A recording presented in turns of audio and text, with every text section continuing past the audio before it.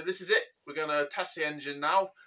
It's a nice crisp morning, so we're going to get it out in a little bit and try it out. I'm not overly confident it's everything's going to go to plan, but really the best thing to do is just try it and then we'll go from there.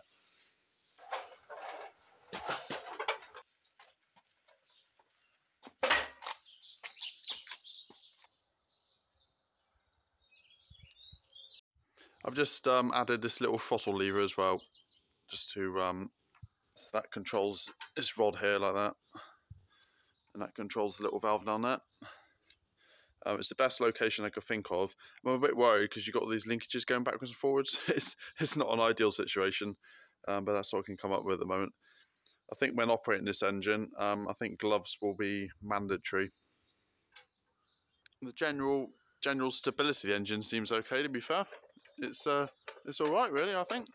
As long as it's only trundling along at a slow speed, I don't think there'll be any problems. I've left the shaft long there at the moment, on the crankshaft. I'll cut that off eventually. We're going to leave it there for the moment because I want to put do a dynamometer test. So I need somewhere to attach all the bits and bobs. My father's just turned up to lend a hand. Ready?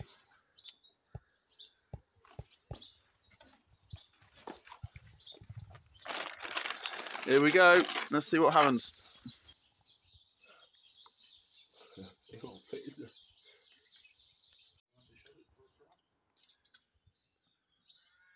The fire's got a nice good draft. You can see it by the speed of the flue gases.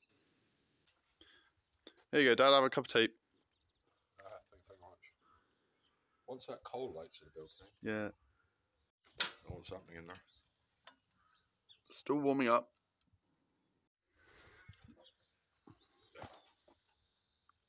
Right, the fire's starting to get there. We'll leave it a little bit longer and then we shall give it a go.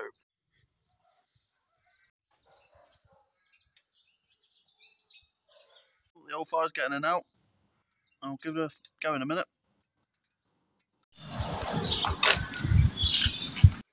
Right, it's no good. We're going to have to give it a go.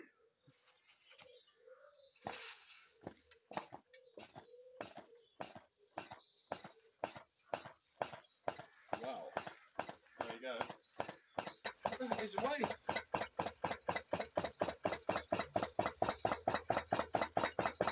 Crumbs.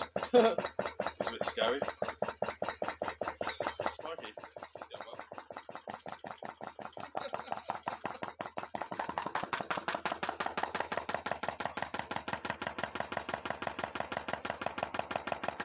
Stop it. I can't stop it. I can't stop it. I'll get some gloves. I can't. I can't actually stop it at the moment. I'll stop it in a minute. Stop it.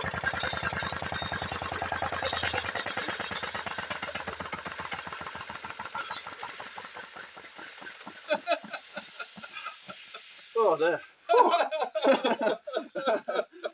Let's open that. Yeah, so it ran a little bit better than we imagined. We couldn't actually stop it though.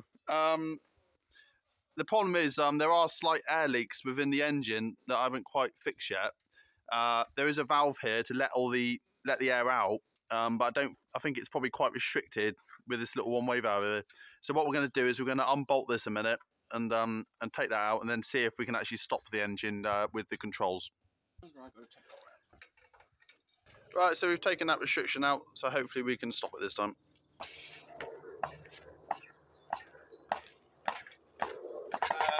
Yeah, it's not really stopping, even though I've got a air hole open.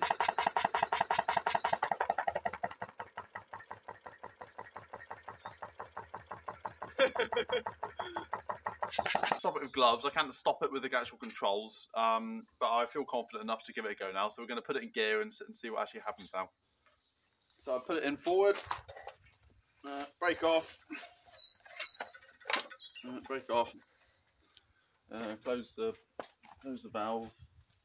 I think that's right. Oh yeah, wrong way. Obviously this is going downhill at the moment, so it should be able to achieve this without too many problems. Just shut the fire door, got to do that. The test will be when it comes to the incline.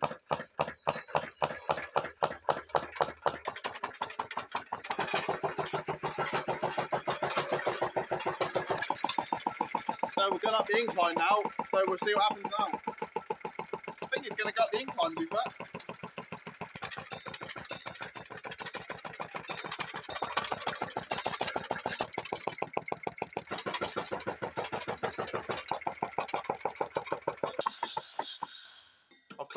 I'll close the top drawing and also open the door so I don't overheat the thing.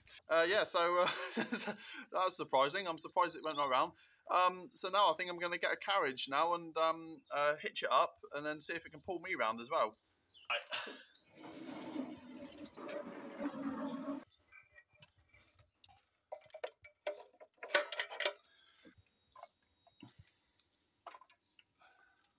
Okay, right, so we're ready to go. I better put my brake on. Or brakes. Now, I'm not sure whether to start it in gear or pull it out of gear, start it, and then let it go. Alright, I'll put it in forward, see what happens. Oh, there we go. We're away.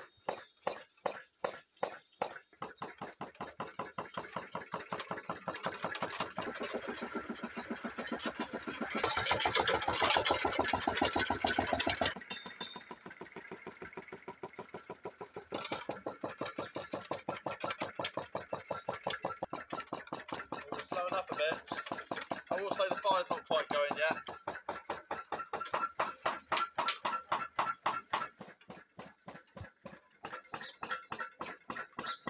Oh, there you go. Just about made it round.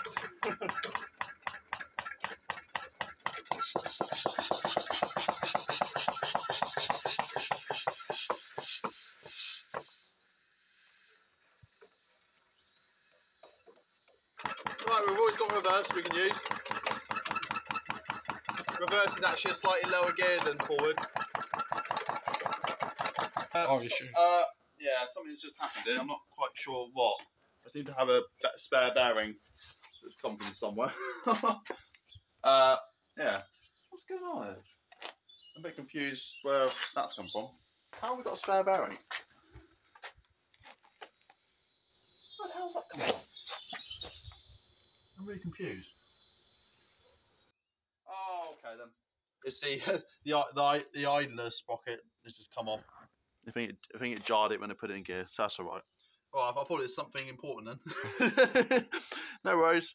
I'm sure we can fix that problem, no problem. Yeah, I just need to put this back to go again. It's pulled out of there.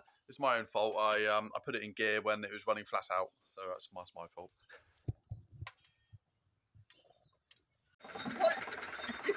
Dad, what are you doing? What are you doing? Oh no! It's all going wrong!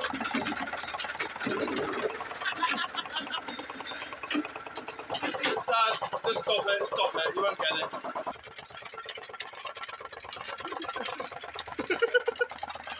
Just sit down! Sit! Oh.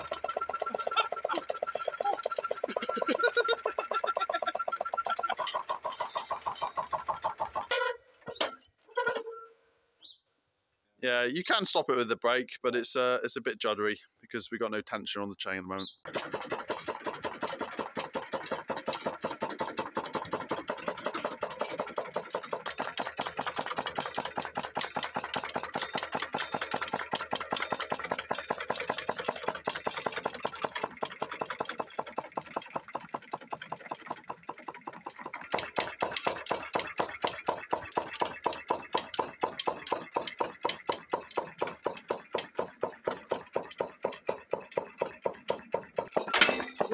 Oh yeah.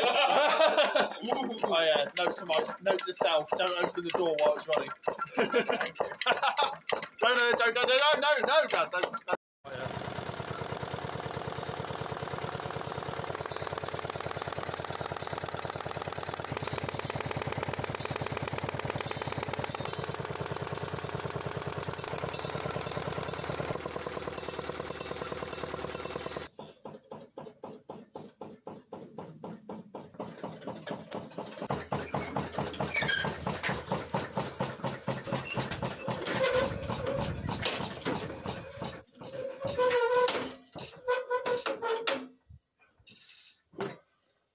Well, that was certainly a great deal of fun. I'm relieved actually that the thing actually ran to start with.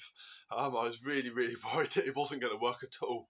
What I'm quite happy about is because I know there's quite a few problems with it as well. One of the problems is there's lots of internal leaks at the moment because you can hear the air leaking out. So hopefully if I solve some of those problems, I might actually be able to get it going even better. Until I've solved all the problems, I won't be doing a dynamometer run to find out what the power output is. But at the moment, it's looking pretty promising. Yeah, I'm interested to hear what you think about things and any comments about improvements that could be made. I'm all ears. So till next time, see ya, bye.